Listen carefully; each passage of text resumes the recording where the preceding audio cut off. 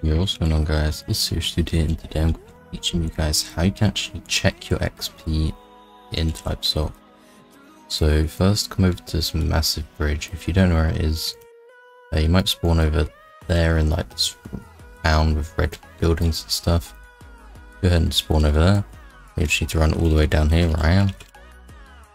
And then once you're at this bridge, you just come over here to this building right here. It's the hospital, you'll see, because that's the red cross on the top. So come over to the hospital and then just come through these double doors right here.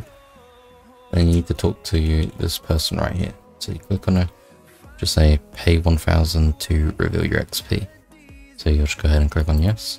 Obviously I can't because it's a fresh account as a human.